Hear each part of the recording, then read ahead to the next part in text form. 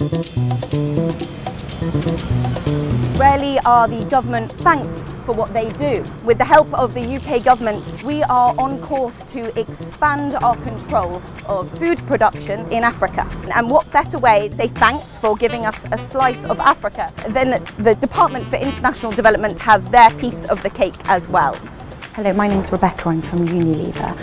We've got an appointment set up with Justine Greening just for a quick photo opportunity. Hi Thomas, it's great to meet you. I'm Rebecca from Unilever. Yeah, we just wanted to say a big thank you to Justine and the whole of the Department for International Development for the partnerships that they've entered into with us, really. What we wanted is if somebody to carve into the cake and then just to have a quick photo. If you would be up for carving into a slice of Africa, then that would be... I can't do it myself. A nibble of Nigeria, maybe. That's the oddest offer I've had on the money. I'm really sorry, but I will have to ask you to leave. Sure. Well, we can come and get someone to help us carve up Africa later, maybe. That would be fantastic. We've just delivered this big cake shaped like Africa to the Department of International Development.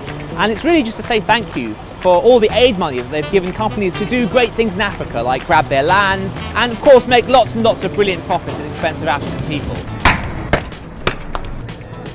To export! Who wants some of Angola? Yeah, I think Senegal is the most scrumptious, I have to say.